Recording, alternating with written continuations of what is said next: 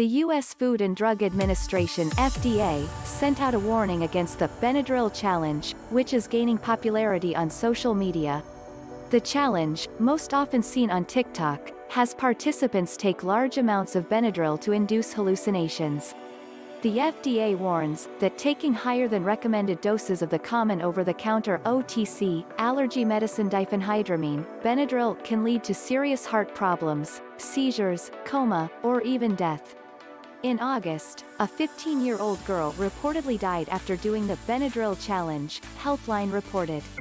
And there are other reports of children going to the hospital afterwards.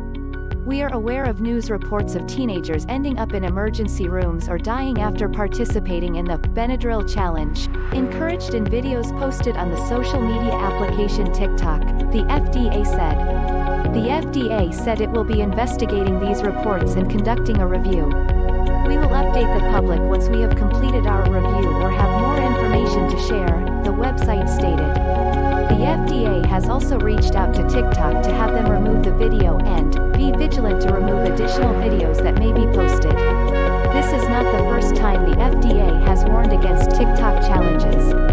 Earlier this year, the FDA also warned against the Skull Breaker challenge, which seriously injured a 13-year-old